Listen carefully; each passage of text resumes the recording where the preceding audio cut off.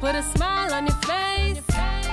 Good morning, viewers. It is 7:23 a.m. and welcome back to the Tobago Updates Morning Show, coming to you here live from the Port Mall in Scarborough, Tobago. Yes, viewers, it's Tuesday. It is Easter Tuesday, and this morning we get the conversation started.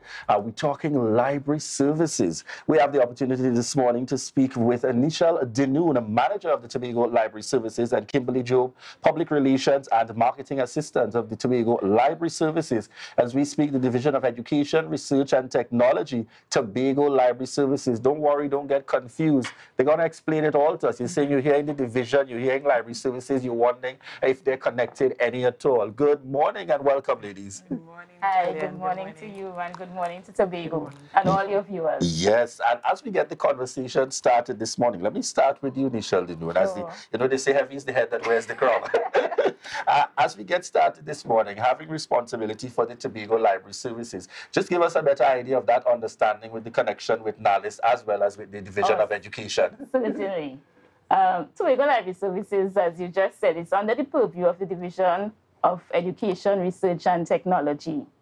The responsibility of Tobago Library Services has to do with the management and the delivery of library and information services in public libraries, school libraries, institutional libraries, and community libraries.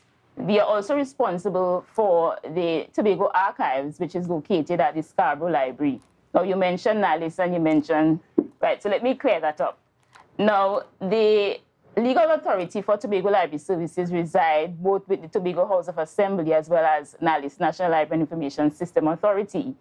Now, in the fifth schedule of the Act number 40 of 1996 lists library services as one of the responsibilities of the Tobago House of Assembly. In Act number 18 of 1998, NALIS also have responsibility for the administration of library and information services to Trinidad and Tobago.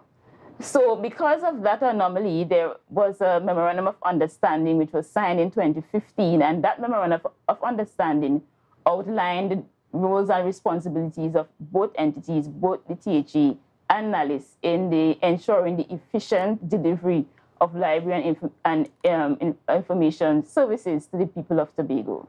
Excellent. And, you know, as you speak to that, let me pull in public relations here, Kimberly.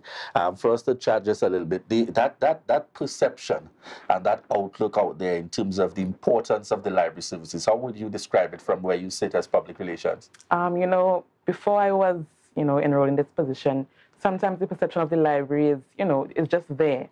But people sometimes don't understand the importance that the library plays, especially in the development of the various communities in any country. So the amount of services that the library offers to the public, it ensures persons who went around years ago. You want to learn about stuff that happened years ago, you go to the library. Different services that are offered, adds to the overall development of citizens in Tobago and on the island. Nichelle, I'd like you to tell us a little bit about those sections that are represented. Very often people make the comparison now and say, oh, we got online and we got Google, so we probably don't need the library anymore. I want you to tell us a little bit about some of those hands-on services. I have enjoyed the beauty of the years. Shout out this morning to Michelle Daly and the likes. Even you, Nichelle Denoon, coming in there and being lost and not sure where to turn and getting that kind of support in terms of being able to find your way in terms of research and so on. Just give us some insight into the services offered. Right. So you mentioned something there in terms of library and with the advent of technology and so on. For a very long time, persons had this pronouncement that libraries would die in a few years. But in fact, with technology, with the advancement of technology, libraries have in fact evolved. Because we serve people, we meet people's needs. Once technology evolves, you find that people require a different way of accessing their information. And so libraries have to be on board. We have to understand the trends so that our services, our offerings must suit or must be relevant to those needs that persons would have expressed. So over the years, yes, we have the introduction of technology, and you find that instead of persons having to come in to access our services, because we have a libraries of over 120,000 titles in our collection, in the public libraries, that is. But persons are not restricted just to those resources. We have thousands of titles online that persons can access via our website, tls.gov.tt, as well as the NALIS website. So you have online, you have ebooks on Overdrive, we have EBSCO host, you have all of that, and persons are able to access those resources free of charge. Of course, persons can also come into our libraries. We have our 3 public libraries, Scarborough, Roxborough, Charlottesville, and I must add that we also have libraries in the schools. We have libraries in the 9 secondary schools, and Tobago Library Services also provides support to some of the primary schools on the island, right? So persons who come into our spaces, we treat with persons of various age groups. You have the very little ones, the toddlers, right up to the seniors. We have services catering to the needs of all those age groups. So we tend to say, whosoever will may come. We have services to meet your need. You make me smile. Takes me right back to my Scarborough Sec, my Scarborough Sec days. Tell us, Nichelle, now as we come forward here today, we are speaking to an anniversary celebration for the library. I want you to give us first the historic perspective, and then we're going to run on into the activities that are set up for this year's celebration. Right. So the 26th of April, we celebrate 75 years of public library service to Tobago. Now, before, just around 1948, when we started, we offered a subscription type service, in that persons who came to access our services, they were required to pay, because government funding was not available at that time. Libraries ran on grants and whatever money that was generated from the subscription service. So we have moved from that to 75 years onwards. And let me give you an idea of what would have taken place. At the time in 1948, you found that libraries served as repositories. So you had knowledge, you have your collection and the shelves, and the librarians, they were really custodians. So they had a very passive approach to the delivery of library services. And then we would have moved on to that. So we've come from there, where librarians served as custodians, to where librarians are actually actively involved in providing not just library services, but information services to patrons. They're actually going out, they're assessing the community within which they operate to find out what are the needs of people so that they can appropriately address those needs. When you look at our collection, now 75 years ago, we had just a few books, and only those persons who were literate, those persons who did heavy research and so on, those were the ones who came into the library spaces. Now, anybody can come into our spaces, even the person who can't really read, those who are not literate, they can come, they can take a book, even if it means looking at a picture or looking at a video, whatever, they can come and the library provides for those persons. We have in our spaces our self-check service, so that persons are not reliant on librarians to check out materials to them. They can come in and go to the self-check machines and check out items on their own. We also have our automated book machines. Before, persons had to come into the library and deposit the book for it to be checked in. Now, at any time, we offer 24/7 service. Persons can come to the library, Scarborough Library in particular, and return the items to the machine, and it is placed back on the shelf. Quite good. It sounds as though I might even be getting ticketed if I run over my time via email in real time. And certainly, because I remember when I was young, once the book was overdue, I received a notice in the mail that the book was overdue. Now you receive notice, even before the book become overdue, you receive a notice saying in 3 days your book will become overdue, so you need to return the book. And then you get subsequent notices, after the day would have passed. All right. Kimberly, tell us a little bit about some of the specific activities that will be happening for the celebration period this year, the anniversary celebration. All right. So the anniversary celebration, it's a week of activities beginning Monday, 24th April, right? We kick off the week with an open mic night, which will be taking place at the Scarborough Amphitheater from 6 p.m. And it's open to the public. Anybody that wants to take part, you can come and showcase your various talents, whether it be poetry, dance, singing. You come and you perform for us, and we're having an evening of, showcasing everybody's talents and so on. And the registration has been open for persons to register. It's online. You just visit the Tobago Library Services page. You click the link on Facebook, and you register. We have had so many persons come forward to register already. So just to the public, hurry up and register so you can be a part of this very wonderful evening. Right? So that's Monday. We move on to Tuesday, the 25th, right? So we're having a commemorative walk/run, and that begins at 5 a.m. So, we have to get up early in the morning and come out to Scarborough to begin that walk. Some persons may not know that the Scarborough Library, it did not be, the first Scarborough Library was not at the space where it is now. Right. Yes, right? So the walk will allow us to move to the different spaces where the library was housed during the years.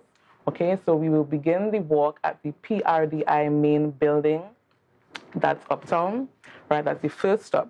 And then, we have our introduction and a little speech about the area and the building and so on. And we move along to the former General Administrative Building. That's at Jenningham Street, where we do the same thing again. And then we come down, that's the second stop. The third stop now will be the Scarborough Library, where it is now, right? And then because the next stop will be Signal Hill, that's following the earthquake, we will have now a run from there, okay? So we have some staff members who have volunteered themselves to be a part of that run, and it's sort of like a baton handing over ceremony. So we have different legs of the run. So you'll see us on the morning handing over on different legs all the way up to Signal Hill, and then all the way back down to the Scarborough Library where it is right now. And, the different legs. And we also have a very able head of the library who will bring it home on the last leg from the port, the Scarborough port, all the way to the library. So we'll be behind her, pushing her and willing her along. And that's what I love, folks, about Nichelle Denoon. For as long as I have known her, all things library, she makes it exciting for you and that level of commitment. Yes. So very good, leading the way. Leading the way, exactly. So that will be on Tuesday.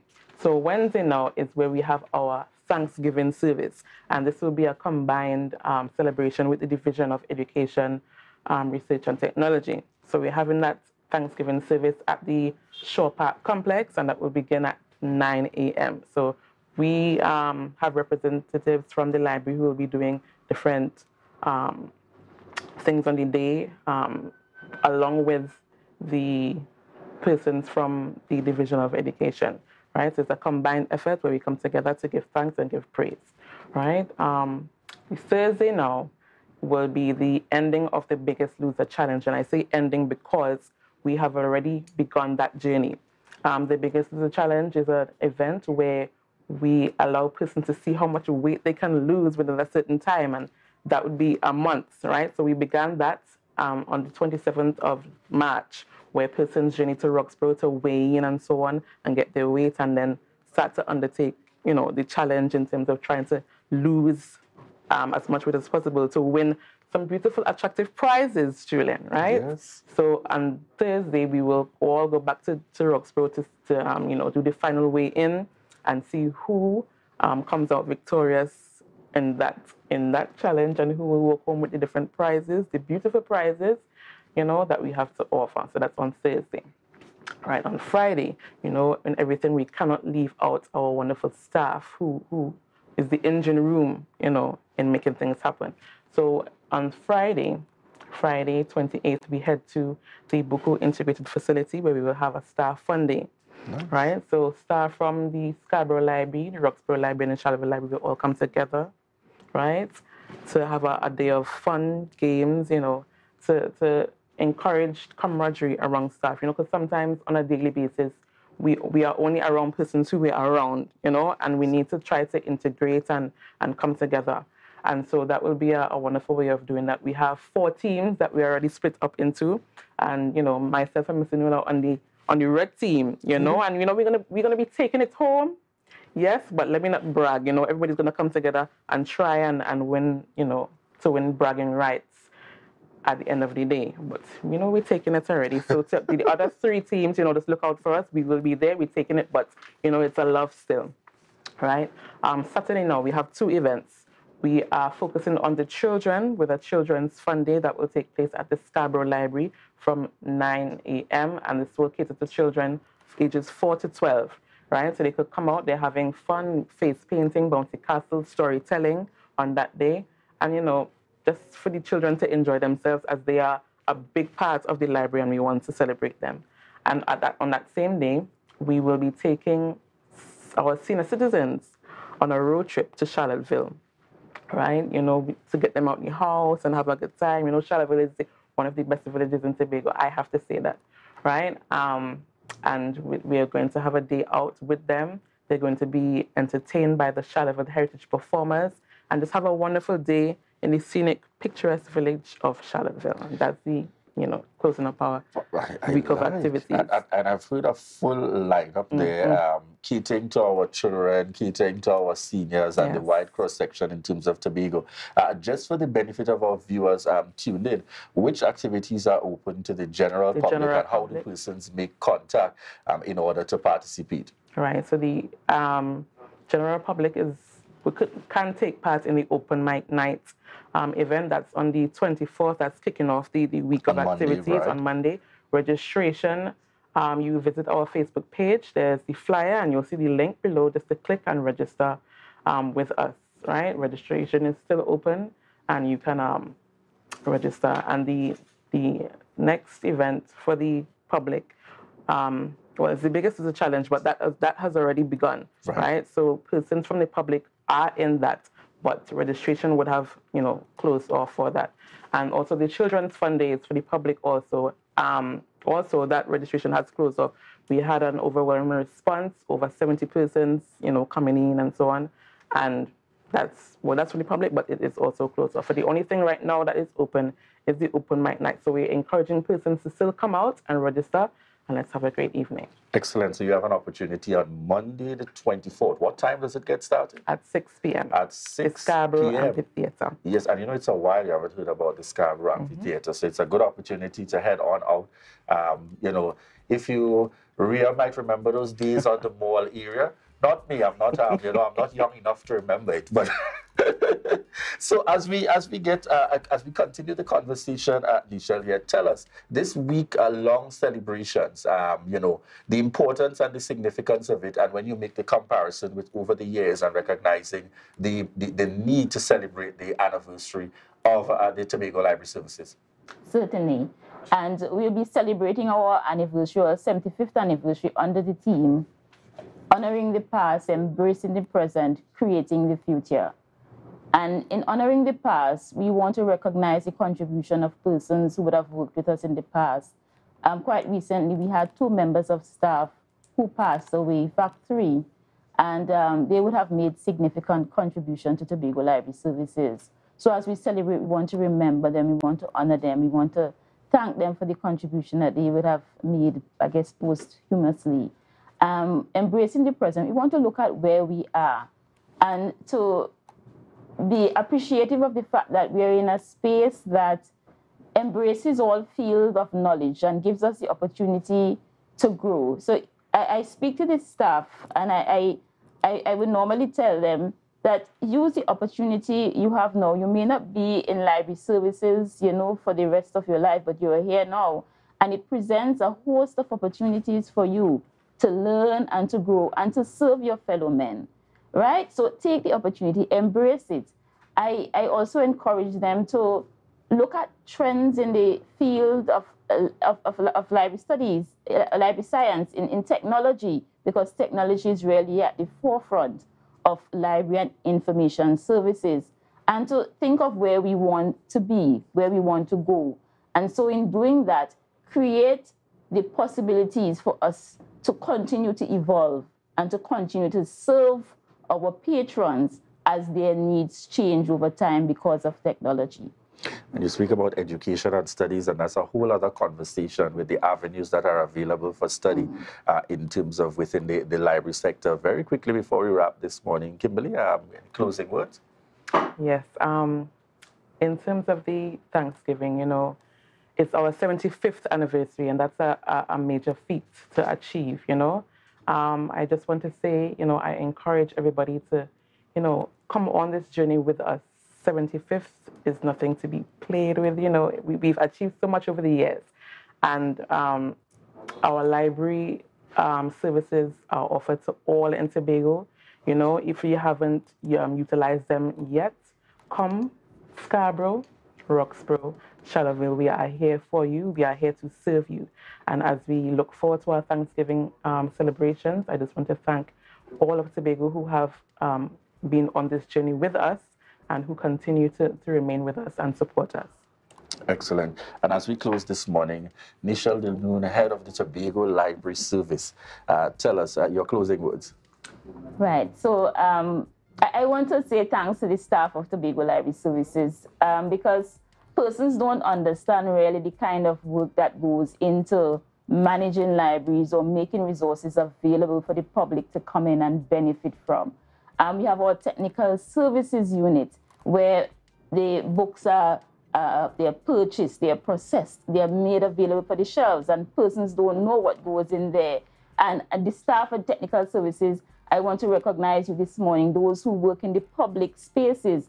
And there are a lot of persons who work in the public spaces that have to interact with persons in the public who have mental health issues, and it's very challenging for them. And so we have to bring in the people at the mental health unit to assist us in treating with that. I thank you for your continued support, your continued willingness to treat or to offer a service, even though you have those challenges. I want to continue to encourage you. Those persons who work in the schools, we have persons or staff in 9 secondary schools on the island. Sometimes they may feel alone because you're out there, but I just want to continue to encourage you and to thank you for the kind of service that you have been rendering over the years. So I say big up to all Tobago Library Services staff, those who are looking on, those who maybe look at the interview later on. I want to thank you, and I want to encourage you to continue to serve your people. And thank you. Thank you very much, dear viewers. Kimberly Joe, Public Relations and Marketing Assistant at the Tobago Library Services, and Nichelle Denoon, Librarian 4 and the head of the Tobago Library Services, joining us here on set this morning. Thank you so much for connecting with us here on the Tobago Updates Morning Show. And to those of you joining us via TV, those listening in on the radio, we want to thank you so much for continuing to choose us. And those of you online, remember that this is your opportunity to share the live, share the live, share the live.